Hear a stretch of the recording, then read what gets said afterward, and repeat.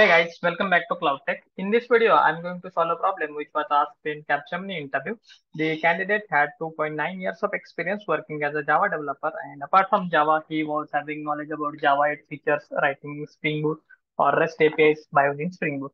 And when he solved this problem statement, he was selected and he was offered a CTC of 8.7 MPa. So apart from this problem statement, he was asked few query questions, and I'm going to discuss those query questions once I solve this problem. Now let me explain you what was the problem statement and how he solved it. So he was provided a string and he was asked to find the count of each character in the given string. And the condition was he was asked to write the code using Java 8 features. So let us consider this is going to be our input string. So HELLO. So this hello is going to be input string, and we have to find the count of each character. So here we can see H has been occurred one time, E has been occurred one time, L has been occurred two times, so the count should be two. O has been occurred two times, so it should display output as a two. So here we are showing the character along with their count. And once I solve this problem, I will discuss the theory questions which were asked in the interview. So let's get started and write the code to solve this problem statement. So here you can see I have written a class, count each character in the string, and inside that I have written a main method which is going to be starting point for our program execution. Now let me declare an input string which is going to be our input string. So string str is equal to HELLO, which is there in our problem statement. Now I need to use Java 8 features to find the count of each character in this string. So what I'm going to use, I'm going to use screen feature which is available in Java 8. For that, I'm going to use arrays dot string, and I'm going to get the array out of this string or a character array. So here I'm going to use str dot split. So I'm going to split that string by each character. So for that, I'm going to use empty space. Okay, and then I need to collect the result, and the result is going to be the character along with their count. So for that, I'm going to use collect method, and this collect method provides an option to group the elements along with their count. So here I'm going to use a method collectors from collectors class, collectors dot grouping by. So this collectors dot grouping by method will group the characters, and this accepts a parameter which is a function, or you can say it as a classifier. So here I'm going to mention each character, and we need count of that character. So I'm going to use again a method which is there in collectors dot counting. So this method is going to provide the count of each character. Okay, so here what we did, we converted this string into character array by using arrays split method, string dot split method, and we are going to use Java 8 feature. So we converted that into a string by using stream function, and then we have to group the elements along with our characters along with their count. For that, we use the method collectors dot grouping by and collectors dot counting. Okay, so this grouping by method groups the characters, and it takes this parameter to count the characters. Okay, this method returns a map.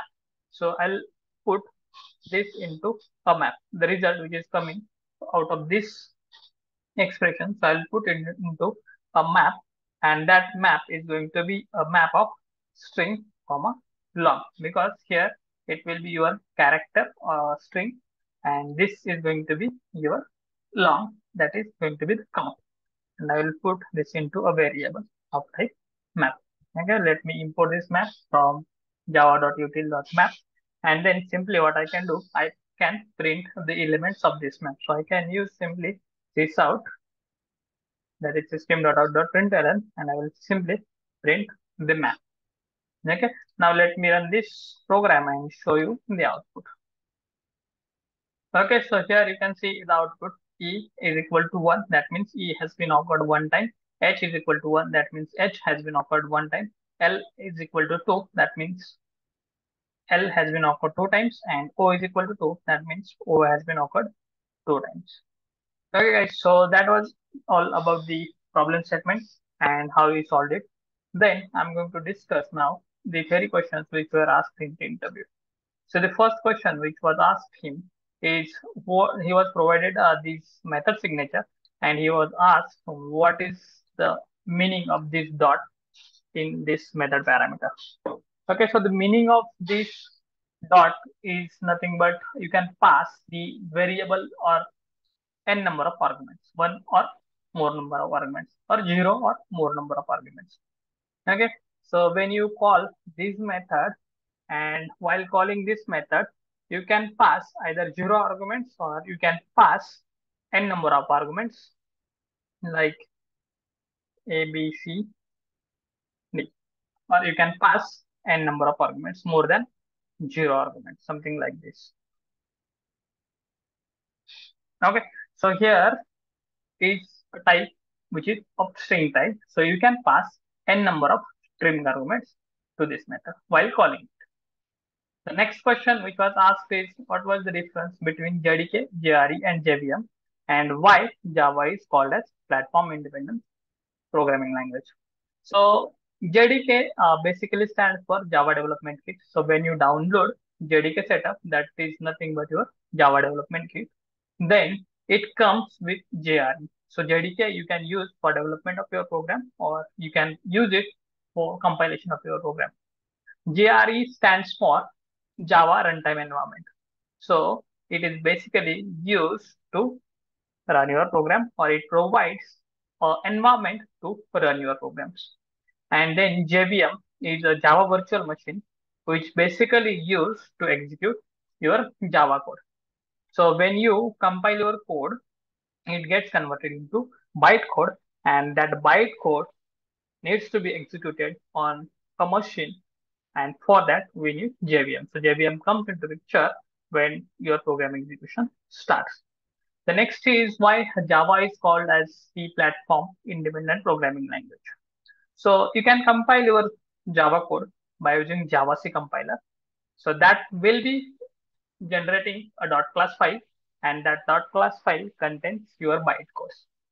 And now if you need to run this bytecode, you need a JVM, and JVM can be on any system.